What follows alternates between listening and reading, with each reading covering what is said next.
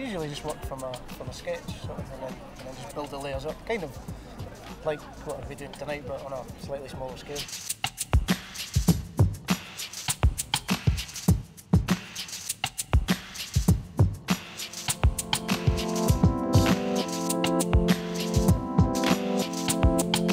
I've done a few live painting things before, so I kind of thought that it was quite a good venue. It's quite different from where I would usually do it.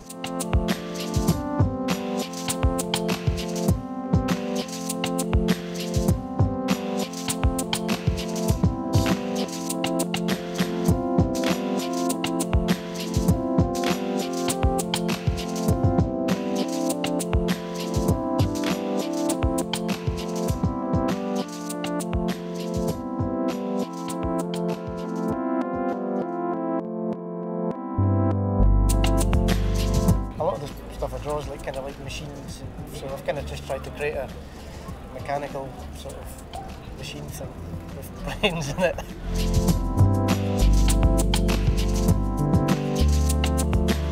I'm not used to seeing his work on such a scale, because used to seeing it in small sort of stenciled form. It's quite striking when you get up close to it, so seeing it in such a large scale's still equally striking and impressive. It brings life to the city, especially when the weather is starting to get warmer. It's nice to have these events on the street. Edinburgh is a beautiful city, and it's good that Red Bull use it for this type of event.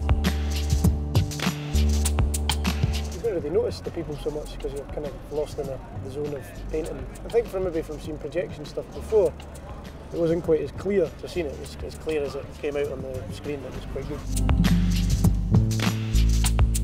It's good because I think sometimes Edinburgh isn't utilised as much outside the festival as it should be. So at this time of the evening, this time of year, I think it really works. It's a real pleasant change.